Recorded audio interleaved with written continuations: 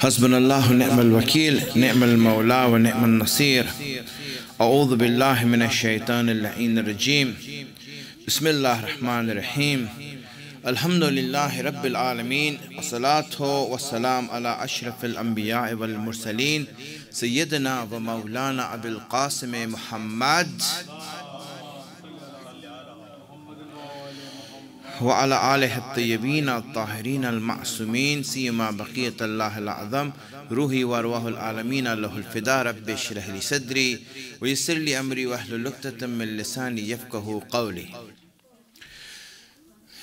In speaking about life, subject that is important for all of us.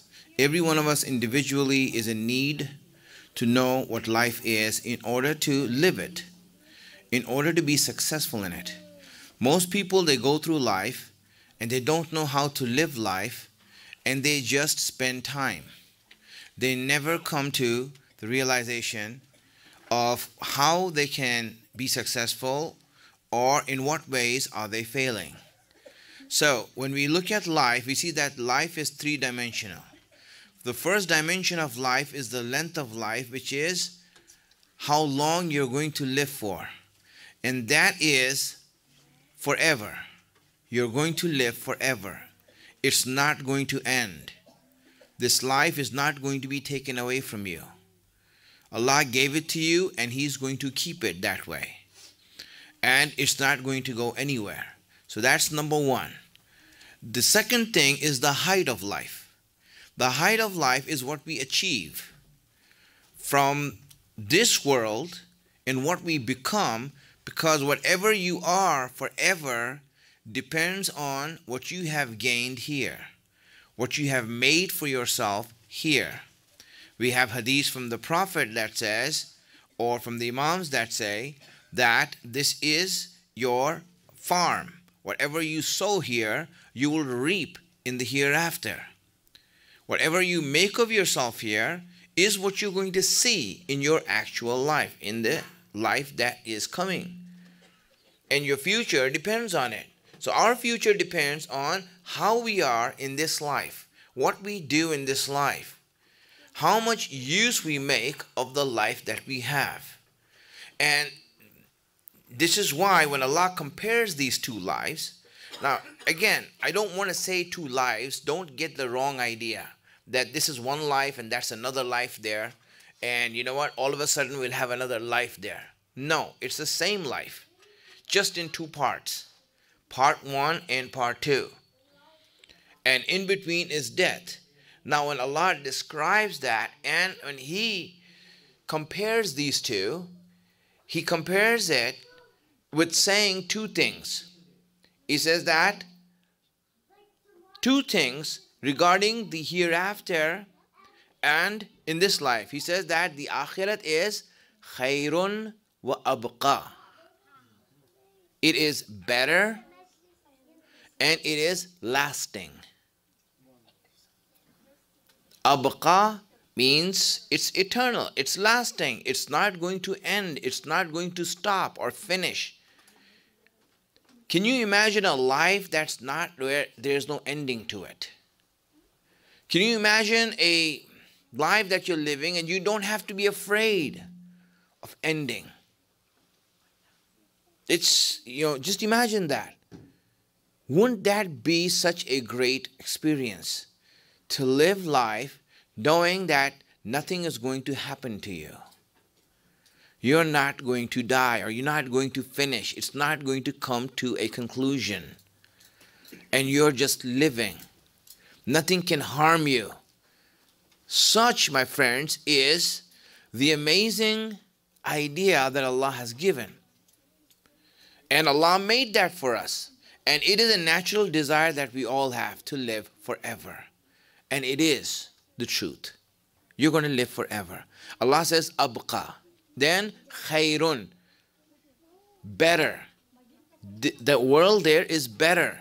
In quality, it's better. In every aspect, it's better. And here He's speaking about the height of life. What you make of yourself is a lot better there.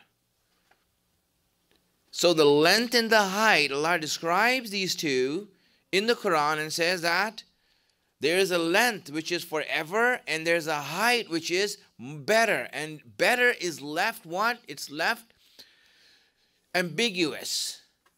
Why is it left ambiguous? Because just use your imagination and see how high you can go.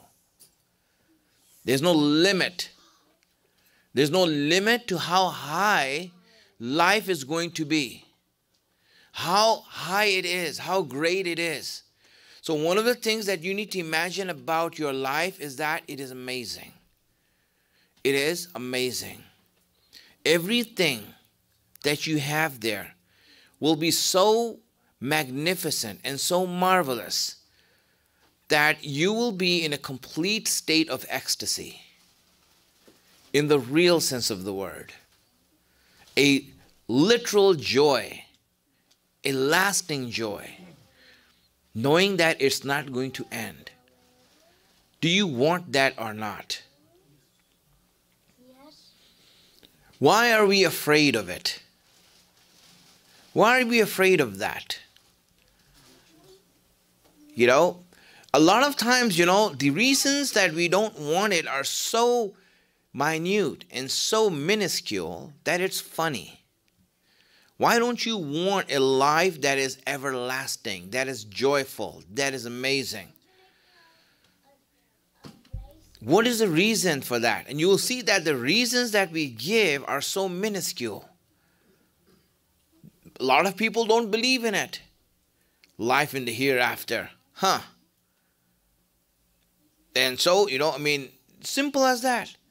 But the thing is that, okay, what are you sacrificing it for? This life? Are you sure you want to make that decision? Did you have a chance to analyze your life and see if this is what you want? Is this really what you want? Look at it.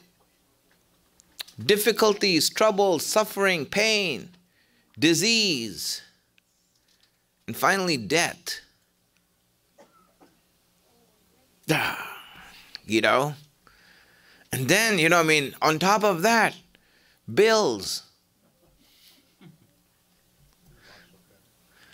Right? And if that wasn't enough, then you have Donald Trump as a president. And that itself is another whole heartache, you know. I mean, really, for a lot of people, it's like, you know, how do you tell our kids that that's our president? It's really embarrassing. It's really heartache for a lot of people. So now what happens is that when you look at it, is this what you want? Is this really that something that your heart desires? Yes, this is what I wanted all my life. I wanted this, and you know, I'm here now. Great. I love this. You know, it's like, for example, you know, how many people who live in the ghetto want to get out of there? You know, let's say someone who's in the ghetto, which is the slums, right, where the poor people live. They have no money, and they're living in the slums. I don't know if you have ever been there, but I have, for different reasons. I've been there to look at the lives of people who are living in the slums. I'm not talking about India or Iraq. I'm talking about America, right? People who live in their apartments, in the ghettos, in the hood. It's not a pretty sight. Really, dying in their disease. There's really, I mean, I look at that and you feel sympathy. What is this life? I'm saying, if someone who lives in the ghetto says, you know what, I love this. This is what I wanted this is what I was born for. Would you look at him and say, okay, you know, I mean, great, you should write a book about that and inspire other people. Not to aim any higher. You know, that might be a bestseller.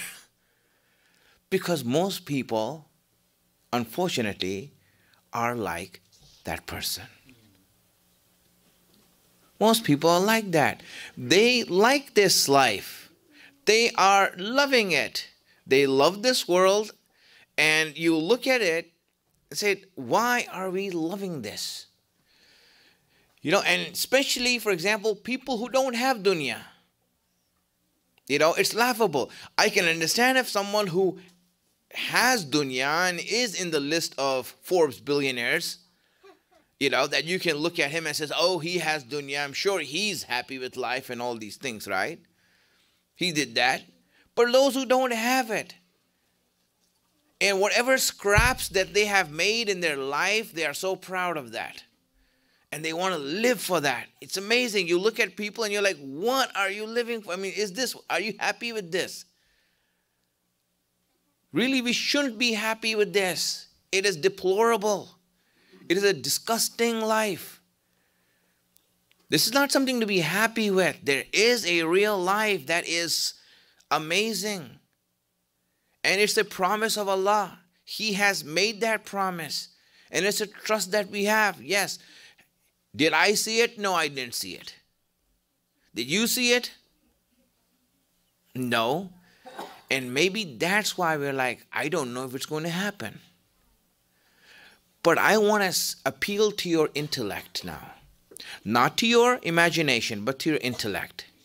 Do you really think, by reason, that all of this creation of yours and you bringing into life was really about this 70 years of living here and going through what you're going through? Is this the plan of your creation? Is this the plan of your creation? That's it? That's why, for example, a lot of people think that, oh, you know what? People who believe in the hereafter, they don't enjoy life. They don't enjoy life. Actually, they're mistaken. A person came to Imam Ali alayhi salam. Now let me bring Imam Ali in the conversation, right? He came to Imam Ali and he said that, you know what? Why do you believe in the hereafter? How do you know it's going to happen? How do you know that it's going to happen? There's a life there. How do you know that? Imam Ali, didn't answer him. He just asked him a question. He says, well, how do you know there isn't a hereafter? How do you know there isn't?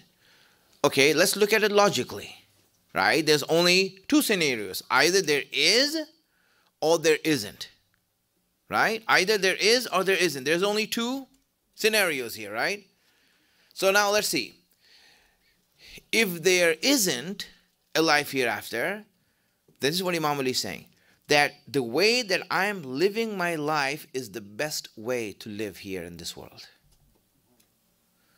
No problems, no loans, no headaches, no lenders running after me. I haven't done wrong to anyone. This is the best way of living this life. To live this life, this is the best way. So I'm much happier than you are. You're enjoying and going through all kinds of headaches. You think you're enjoying, but you're going through all kinds of headaches in your life. But now let's see this. On the other hand, what if there is a hereafter? What if there is a hereafter? Now tell me who's messed up. You wake up there and then all of a sudden you see that, oh, there is a life. There is life here. And then what happens? Oops. You lost the chance to make a life for yourself. Logically speaking, my friends, right? You lived the life here in the best way possible, and that is the life that Ahlul Bayt had led. They led that life. This is the best way of living this life. There's no other way. Everything that's loud, everything that's bright is harmful. Ask any doctor. Is loud noise good for you? It makes you deaf. Is bright light good for you? It makes you blind. Try to look at the sun. I mean, look at it. Everything that's loud, and what you think is a party is really harming you. It's harmful for you. What you think is a concert is harmful for you. It is harming you. This is not a good way of living a life. You're just harming yourself. But what's the right way of living a life? That's what we learn from Ahlul Bayt. In this life, this is the way to live it. Simple, good, not harming anyone, not lying to anyone, not deceiving anyone. Make sure that you are doing the best that you can to help others.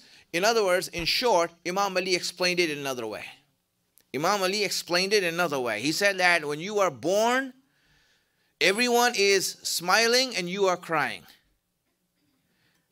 Right? Isn't that right? You know, when you're born, you're the only one crying. Everyone is like, he's born, you know. Mother, father, brothers and sisters, everyone is like happy, you know, clapping their hands and smiling and all these things. He says, but when you die, make sure that you're the one smiling and everyone is crying. Live a life here in this world, and this is the way to live a life. And when you die, that you are the only one smiling while everyone else is crying. It shows what you have done to others and the good that you have caused to others that is bringing tears in their eyes for you. You know, live a life like that. So that's the way of living a life here. That's how you live a life here. You don't, you know, make yourself go out of your way and do things that are obnoxious, because that's only going to hurt yourself and it's going to hurt other people around you. So now, when you look at life, Allah compares these two and He says, listen, your real life, which is the one that's going to come after you die, is much better and it is everlasting. It's never going to end. The fashions there don't run out of fashion. But you have a life there. My friends, understand it. You have a life there. You have a house, you have neighbors, you have relationships, you have things to do, you have invitations to go to, you have guests coming over. You have everything there. All the life is there. That's where actual life is. And you will live it there. And then you will be like, wow, this is what I really wanted. And hence, first thing that we need to do is believe that we are going to live forever. Send the salawats.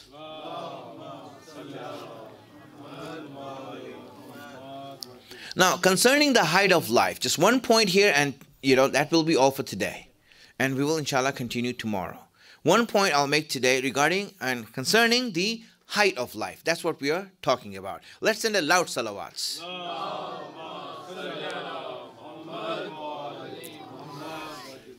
When you look at the height of life, is what you make of yourself here in this world.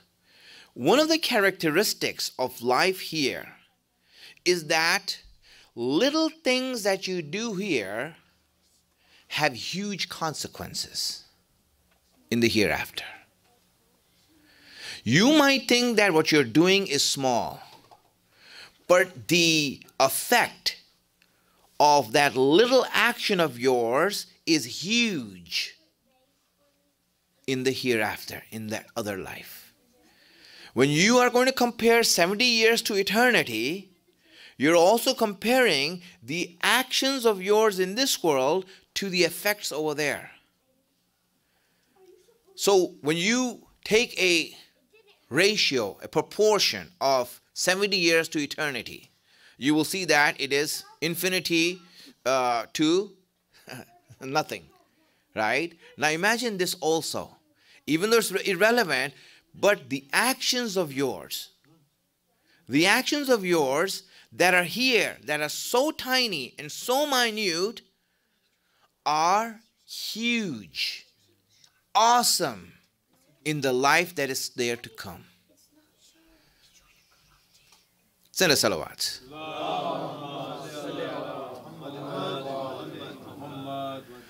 So now let's see this, right? This is really what you need to think about. Everything that you do here, it might be small, but it has a huge effect there. Huge effect there. And you'll be just like that. One step here is worth billions of miles over there. Like for example, when you have airline miles on your credit card, some cards offer you ×3. 3 miles for every mile that you travel. And everyone is like running after those credit cards, right? Here Allah is saying that, listen, 1 mile here is worth 1 billion there. Can you believe that? This is the comparison between the two. Bring this into your mind right now. That's important for us to understand. A small step here is a huge thing there, and you will see the effect there. That is why it is said that 1 salawat here is worth 1 billion steps in the hereafter.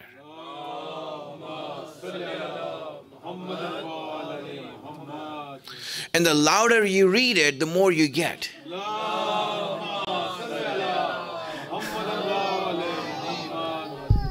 So what happens? Really, this is the idea. You do one small thing here and you have a huge thing there. Sometimes when you read amal and you do the amal and du'as and you see the rewards of those du'as, rewards of those actions, and sometimes you're amazed, oh my God, how much is He going to give? Allah says that if you do this, Jannat is for you. If you do this, you get this. And you're like, Allah, for just this much? Just this much and that's it? You give us Jannat? You wipe out all our sins? 1 tear for Imam Hussein and you're going to give us Jannat and guarantee it? Subhanallah. How come? He says, this is nothing. You know, you're just getting the entrance there. The entrance ticket is easy to get. Right? I have lots of tickets to give out to Jannat. Who wants to go to Jannat? It's being given out. Every time that we have azadari, it's being given out. For free. Come on, just shed a tear. Show your emotion, and you see that. Subhanallah. This, my friends, when you look at that, that's what makes it. Small things here are huge over there. Imam Ali slept 1 night in the bed of Rasulullah.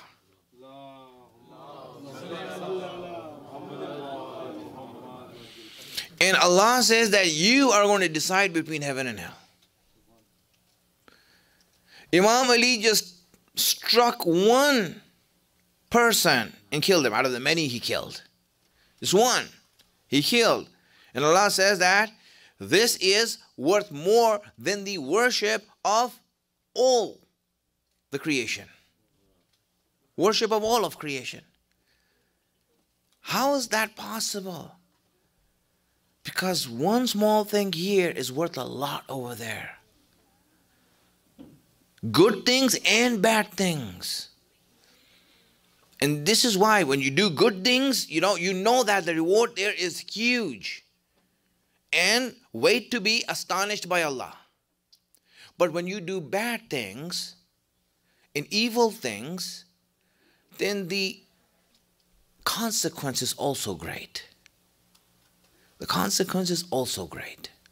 It is there. It's one of those things that we have to deal with. There's no way that we can turn away from that. You do one small thing and you see that the consequence there is amazing. It's huge. In the placement that you have, in the height that you have in Jannat, it's a huge consequence over there. Let me tell you one story. One story I'll share with you, right? And this will help you to understand what I'm talking about. Very important, that we need to see this. There are these 3 people who became shaheed, 3 students in the Hausa who became shaheed. They were students. They're not alims, they were students in the Hausa. They went to the war and they became shaheed. And obviously, those who are shaheed go to Jannat, right? Their teacher, who was their trainer also, saw 2 of them in the dream. 2 of them, and they were together. And they were happy, they were smiling. He says, how are you? And everything. He said, and they told him in his dream that, Allah has been truthful to His promise. Allah has been truthful to His promise that He has promised everlasting happiness, and that's where we are right now. Completely satisfied, completely everything. So he was asking them, and it says that we are satisfied. Everything is right. Everything is good. We gave our life for Allah, and He has given much more than that. A lot more than that. So the teacher asked him, where's the 3rd one? Where's the 3rd one? He says, oh, the third one, he is way higher than us. He belongs to another stage. He belongs to another thing. We can't even see how great he is and where he is. Allah has given him that much. He says, but you three were the same. You are friends and you always used to hang out together and you always used to do things together and you became shaheed together. What happened that he ended up so high and you all didn't reach that high? You know, and they said, well, there was a moment of time when we two were attracted by this speaker who was giving majalis. We were attracted by him, and our friend used to tell us that this person is not good. Don't listen to him. But we didn't pay attention. We said it's knowledge, we're going to go anyway. We're going to go there anyway, because we're going there to learn. And just because of one, and then we understood that this person is not right. We left it, but that 1 month of ours became such a big difference here that he is so high and we are so low. This one moment of wrong things that we do here has huge consequences in our hereafter, in our real life. This is the relationship between this dunya and there. There's no way to deny that. Every small thing here counts, my friends. That's why the idea, when a person realizes this and understands that every small thing of mine counts, everything that I do counts, this thinking that you have, that everything that you do here counts for my life, this is called taqwa. This is called taqwa. When a person understands his life and knows that everything here counts and he's careful of what he's doing here to make sure that it doesn't have a wrong effect in my life, this is what counts. This is called taqwa.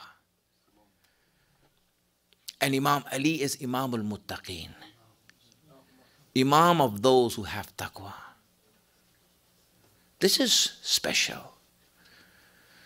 Oh, that's it. I will come to Imam Ali. And this night, Imam Ali, you know, really, he was someone who knew life, who understood life. And that's why you see that the things that he used to run towards, the things that he used to hasten towards, are different than the things that we hasten towards. And the things that he used to completely ignore and not even bother about, these are things that we run after. This is something special when it comes to Imam Ali. When you look at Imam Ali, he's like that. You know, when you look at him running towards what he used to run towards, you know, when you look at him in the battlefield, you'll see that he's running towards death. Without any care. He didn't wear an armor like others were. All the soldiers used to go there, used to wear armor. He did not wear his armor. And they used to ask him, why aren't you wearing armor? It's to protect yourself. He says, it's the same for me whether death comes to me or I go towards death. Amazing, isn't it? I mean, look at Imam Ali, the way things that he used to run towards. You know, on this night, Imam Ali, well, you can say the morning because we have the night. This night, Imam Ali spent in the house of his daughter, Kulthum. He came there to her house. Iftar, Kulthum brought out the iftar in front of Imam Ali. Imam Ali never used to indulge in lots of food or anything like that. You know, very simple. He used to live as a leader of the people, and as a leader of those who are poor also. It is only right that he does that, and he did it to the best. No other example that we see that can be like that. And when Kulthum saw that Imam Ali is ailing, in the sense that, they used to look at Imam Ali, he's growing old. He's not like his young self anymore. He is now becoming an old man. And when you become old, physically you start to ail. You see that you start to lose your physical attributes. And the daughters are concerned. They always encourage him, please, father, eat something, do something. But there's something in his heart, something in his mind that doesn't allow him to eat, doesn't allow him to indulge. And on this night, Kulthum brings about for her father, she brings about a glass of milk, date, and water. And Imam Ali looks at this and says to his daughter, he just looks at it in sort of agony and just tells his daughter that, tell me, daughter, when did you ever see your father eat more than one thing at a time? Why are you putting these three things in front of me? So Kulthum takes away the milk.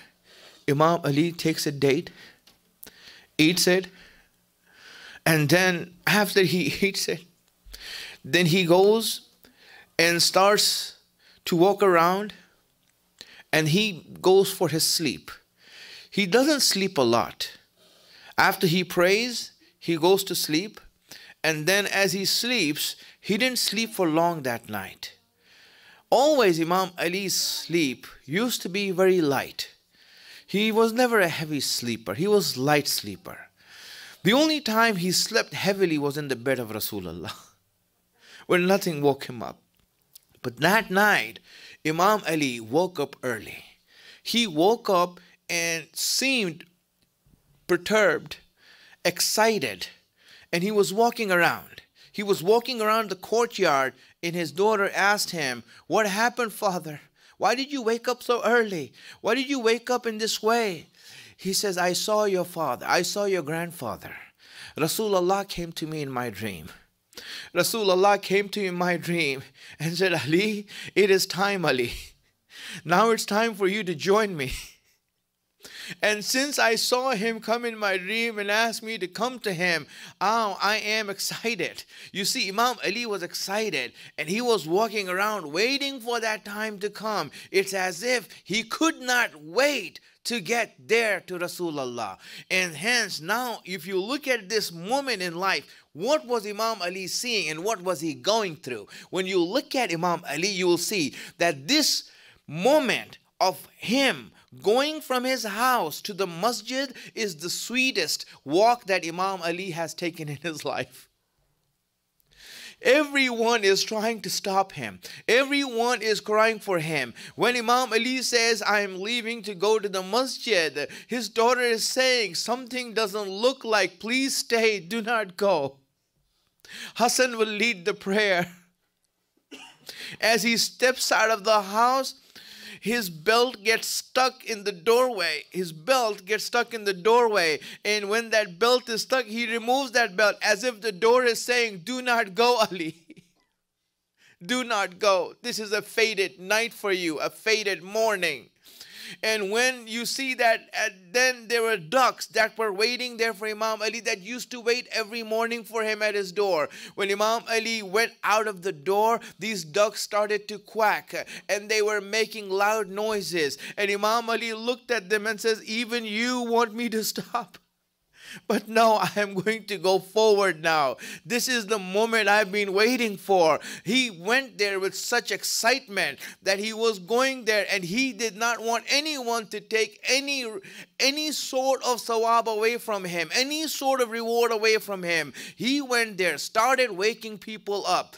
They were in the masjid. People used to sleep in the masjid. He started waking them up, and he was waking them up and saying, it's time for prayer, get up. Because people who sleep in the masjid, you wake them up, it's sawab for you. So when he was waking them up in the masjid, he came towards one person, he woke him up, and the person, he was already awake. He was just looking up, and Imam Ali looked at him. He says, I know what you're hiding there, and I know what your intentions are. I know what your intentions are. I just wanted to see the face by who's going to make me meet my Rasul, make me meet my brother. Imam Ali came. And he himself gave the azan. And he himself gave the azan. And as he gave the azan, he stood there and he went towards the prayer mat. Jamaat was going to start, but this was the mustahab prayer Imam Ali was making. And he said Allahu Akbar and started making his prayer, the sunnat prayer of Fajr. He was making that. And as he made that prayer and he went into ruku, that prayer that he was making was so sweet for Imam Ali that he was just smiling there in the prayer, knowing that what's going to happen. And then when he went into sajda, the first sajda that he went into, Imam Ali, as soon as he went there, then someone came flying from the side with a sword that was opened, unsheathed, and the sword was poisoned. And that poisoned sword went up in the air. It shone in Masjid Kufa. Imam Ali's head is on the ground. That sword rises up in the air. Angels are crying and saying, stop it, don't do this.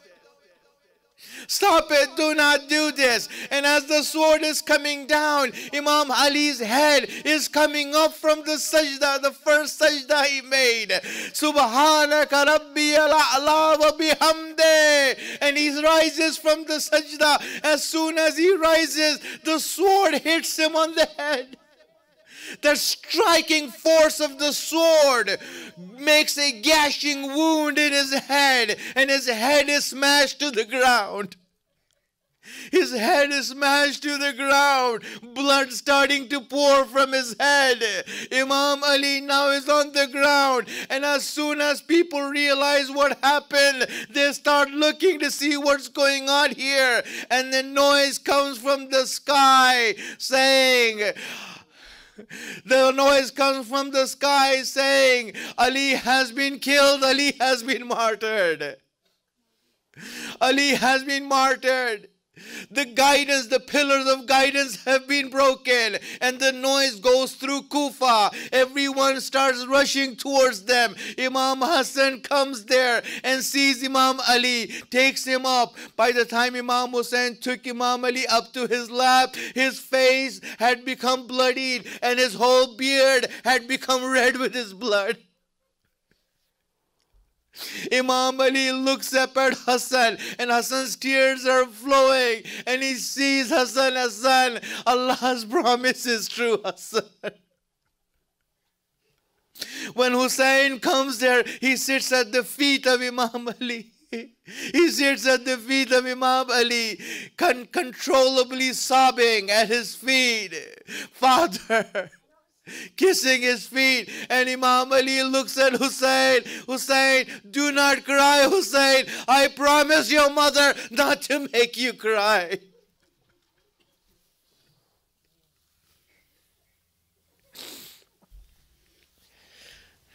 سيعلم الذين ظلموا أي منقلب ينقلبون. يا محمود بحق محمد، يا الله بحق علي، يا فاطر السماوات بحق فاطمة، يا محسن بحق حسن، يا قديم الإحسان بحق Hussein. Oh Allah, give us the tawfiq to be on the right path, the wisdom to understand your guidance. Hasten the reappearance of our Imam, make us his helper when he comes.